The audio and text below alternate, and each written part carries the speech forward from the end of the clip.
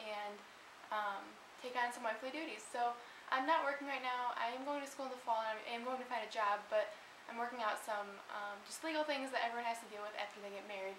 And so in this period I am just a stay-at-home wife, and it's so exciting, so lovely. I love it so much.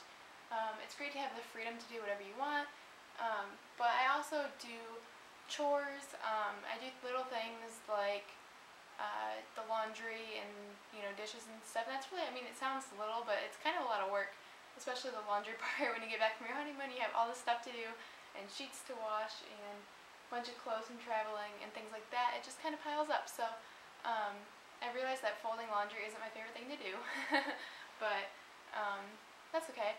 And I have vacuumed a little bit, but some other things that I do are organize the closet.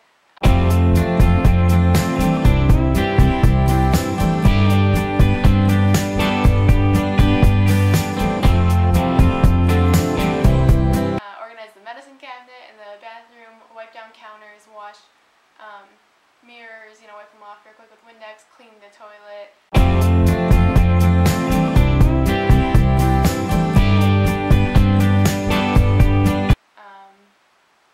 And just things like that. So I've been enjoying it though. It's really fun. I make the bed a little bit. We don't have our actual bedding set on there yet. I'm going to give it a couple weeks, or well, not a couple weeks, but like a few more days. Maybe next week I'll put on that stuff. But for now we're just using some blankets and stuff. And then once I feel like those are nice and dirty, I'll clean those, get all that dead skin out, which is gross, and replace them with our set, and I'll show you guys that, I'm sure, in a vlog or something.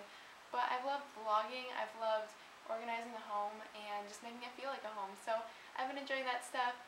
Stay tuned to Life of a Wife as I share my journey with you all, and I hope you have a good day. Bye.